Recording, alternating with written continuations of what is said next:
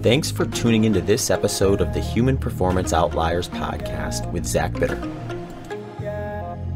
Doing a road marathon in November. How can I calculate what my pace should be for that race itself? So this is a great question. So marathon pacing is going to be something that a lot of people are going to find themselves in a moderate intensity framework. So if we think of things that are like at or below your aerobic threshold as kind of easy paces, and then things that get past your lactate threshold and up into like your VO2 max or overspeed training and things like that, we're looking at things that are like kind of in the hard category, more or less.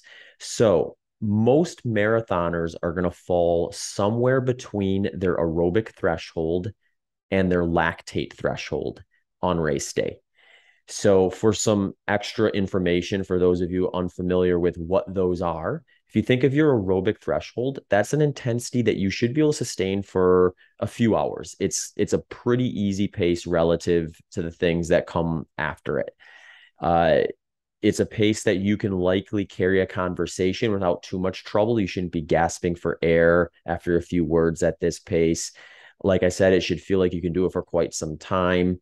It's oftentimes going to be like at or maybe just below about 80% of your max heart rate. So your marathon pace in a lot of cases is going to be a little bit faster than that. Then we have your lactate threshold, which for most runners is going to be an intensity that they can sustain for about 60 minutes in an all-out race day type setting. So this intensity is quite a bit faster than what people are going to be able to sustain for a marathon. There are some caveats here, and it comes with development. If you decide to focus very heavily on developing your aerobic threshold, that line between your aerobic threshold and your marathon pace may tighten up a fair bit. Now, with proper training, you would likely develop that thoroughly and have it get quite close, but then introduce some workouts that are a little bit faster than that, closer to what your marathon potential pace is. And that specific training will likely improve your marathon pace with some work and practice, and therefore further separate it from your aerobic threshold.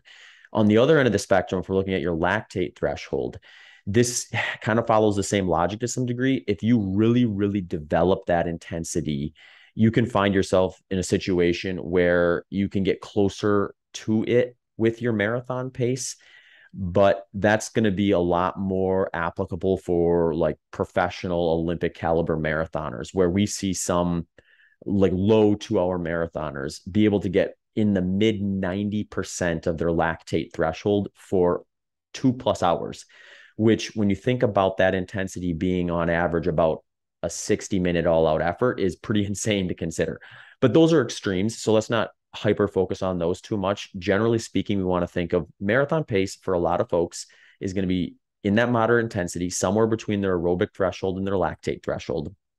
And the longer it takes you to finish the marathon, likely the closer you're going to be to your aerobic threshold. And the quicker you're able to finish a marathon, likely the closer you're going to be to your lactate threshold. And that just makes sense from the duration standpoint, where if we're looking at a duration that is fast enough that it would be like a 60-minute all-out effort, the sooner you're done, the closer to that you're going to be, in kind of the reverse for the aerobic threshold side of that. But for getting started out, I think there are some good tools you can use to kind of ballpark these figures, so you can kind of start training and tease out over the course of your plan exactly what you should target on race day. So one that I really like actually is based off of Jack Daniels' VDOT concept, or he has this chart that helps you kind of predict workout paces, race paces, when you have some data, but not all the data.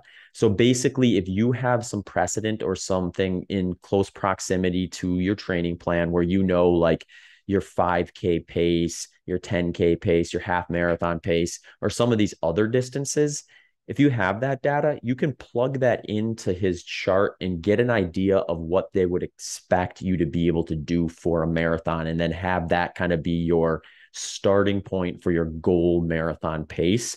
For those of you who want to access that very easily, there's actually a free app that you can get on the App Store just called VDOT Calculator. VDOT calculator.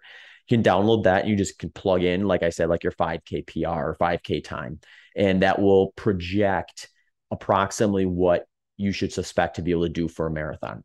Now, as you can probably imagine, the further away you get from the actual distance you're trying to predict, the less accurate it's likely going to be. So if you have like a mile time or something like that, and you're projecting that up to a marathon, it's going to get a little more dicey in terms of how accurate it is versus, say, if you have recently like raced an all out half marathon, in which case you can likely get a lot closer to predicting what your marathon potential is. So I like to use those sometimes as starting points if you have them. So then you can get into your training. And then when you do get to the point where you start practicing marathon pace work, you can start playing around with how that feels and tease out if you think that's sustainable. So let's say you're targeting a 3 hour marathon and you start doing some workouts where you're doing goal marathon pace for that 3 hour finish for 30 minutes. If that 30 minutes feels really unsustainable for 3 hours early on, you can stay the course for a while and possibly see enough improvements where it becomes sustainable. But if you're getting kind of deep into your plan and your marathon pace workouts are feeling like there is going to be very difficult to extrapolate those into the full distance, you might want to kind of reconsider what your goal time is. Same on the other side. If it feels like this feels way too easy, I feel like I could easily do this for the length of time that I'm planning on finishing at, you might want to look at that pace as a little conservative and consider possibly getting a little more aggressive, or at least deciding at certain points of the race if you should maybe speed up and hunt down a negative split or something like that on race day. But what I think works the best, once you kind of get deep into the plan, a really well structured marathon training plan is likely going to have a long run that develops out pretty close to race distance. Now, people who are new, have never run a marathon before, maybe doing a little lower volume, they're a little newer to running, they're going to be a little further away. But most marathon plans, even at the beginning stage, are going to get 14, 15, 16 mile long runs built in. So you're starting to get up there in distance and covering, roughly 2/3 of the race distance. And you can get some information from that based on how you kind of feel at the end of that. But if you want to take that another level, a well-structured marathon plan is also going to have embedded in those long runs, since those are the most specific workouts to your marathon distance in terms of time, you can embed some goal marathon pace work within that. So let's say you're new to marathons and you're targeting a build up to 16 miles in your long run as the furthest you're going to run. Your final few long runs, it may not hurt to put, say, a portion of that, maybe 5 or 6 miles at goal marathon pace. So you have an opportunity kind of near the end of that long run to shift gears to whatever that pace is and get an idea of how that pace feels when you're maybe a little more tired due to the length of the long run and any of the training that you had done prior to that, that has you at a point where you're not 100% fresh like you would be at the start on race day. If you're a little further along and you're, say, have done multiple marathons, you're building up and you're getting up closer to, say, 20, 21, 22, or maybe even very close, if not at the race goal distance of 26.2 miles, you have a little bit of a bigger opportunity to practice this. You can do the same thing, but closer to race distance, where, now maybe you have a scenario where you do a 22-mile long run and you had 10 miles of it at goal marathon race or something pace or something like that. If you have that information, you just need to be honest with yourself and think, like, is this sustainable? Is this way off base? Is this something that I can't even begin to wrap my head around? You'll be able to kind of sense that a little bit, and then use these other data points to also help kind of close the gap a little bit. So does the Jack Daniels VDOT calculator have that pace? Does that pace feel or match what you're seeing in training? When you have more things pile up that match that this is something you could achieve, then you're going to be closer to accurately predicting it.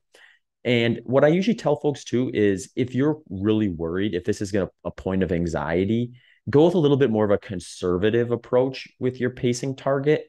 Because if it feels super chill and you're, say, halfway through the marathon, you're likely much better off recognizing that then and speeding up than you are taking a little bit more of an aggressive approach and finding yourself halfway through the marathon, realizing I've been going too fast. Now I'm going to have to just really fight the wheels coming off. You're likely going to give back more time by that second scenario than you would the first scenario. And sometimes that first scenario will put you in a position where you realize what your potential is a little bit better because you're running strong into the finish, and then you have a lot better accurate potential time in order to build off for future events. All right. So if I missed anything in that question people want me to tease out, feel free to shoot me a note. Happy to address it further or go down a different angle with that kind of same topic. Thanks for tuning into this episode of the Human Performance Outliers podcast with Zach Bitter.